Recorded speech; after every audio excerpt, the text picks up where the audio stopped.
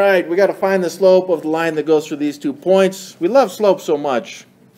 So, you guys, I think you learned 2 ways to do it in your 980 class. I do it completely different. So I'm going to show it to you so that you can be more confused.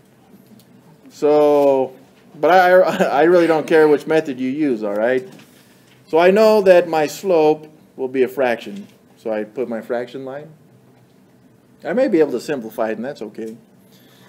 But I'm gonna connect my y values above, because the change in y goes in the numerator. And to get from 5 to 7, I would have to add 2 to 5 to get to 7. So that's my numerator. I can put positive if I want. And then I connect my x's beneath, because the change in x goes in the denominator. So what would I have to do to 2 to get to negative 8? Well, I'd have to subtract 10. That gives me the fraction, which I can then simplify. And I would just divide both those by 2 and get 1 over negative 5 or negative 1/5, whatever. Alright, you guys give me a point then. Alright, so let's find the slope between these 2 points. We've got the equation, which is, we're going to subtract these, so I got my y. I think they usually do y2 minus y1, not that it matters. And my x2 minus x1. And we've got to identify which point is the 2 values and which one is the 1 values. So which one do you want to be x1 and y1? Choice is yours. Right.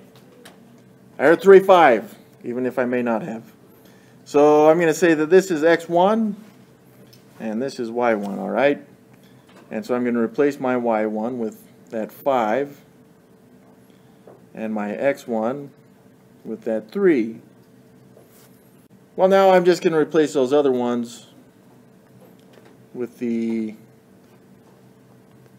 x, I guess that would be our x2 and y2 on those. So y2 and x2, I'm just replacing those values in this formula. So 4 and 8. And this gives me 8 minus 5 is 3. 4 minus 3 is 1.